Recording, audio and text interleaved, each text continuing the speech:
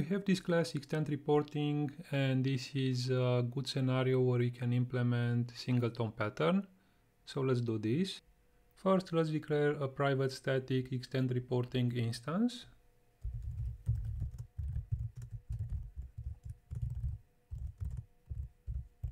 Then we need to define a private constructor with no parameters.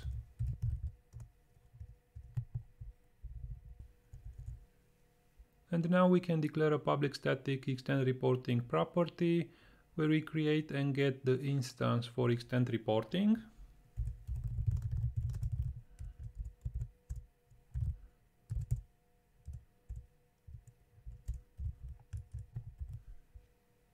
And because thread safe is also important, let's add a lock here.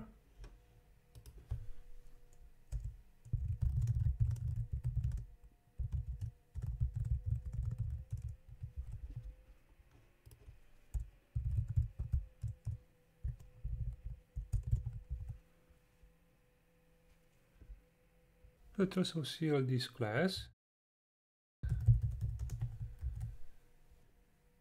And there it is. We have this private instance. Then we have the constructor which is private with no parameters. And in this instance property, we create the instance if it's null. And if it's not null, we return the existing instance. And we also use this lock in order to make sure this is thread safe. And now we can remove the static keyword for some of the members.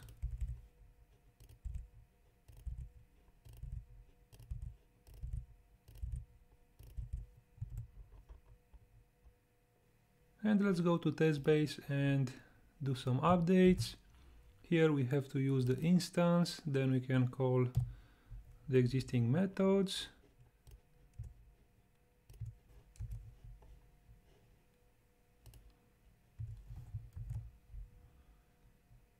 There it is, and the same in test class.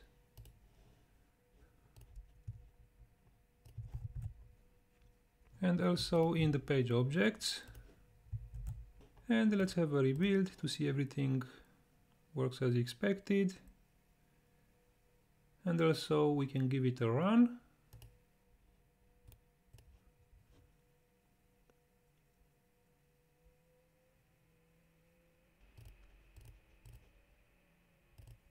And as expecting, everything is still working. We get our report with all the test cases. Thank you very much for your time and see you in the next one. Bye.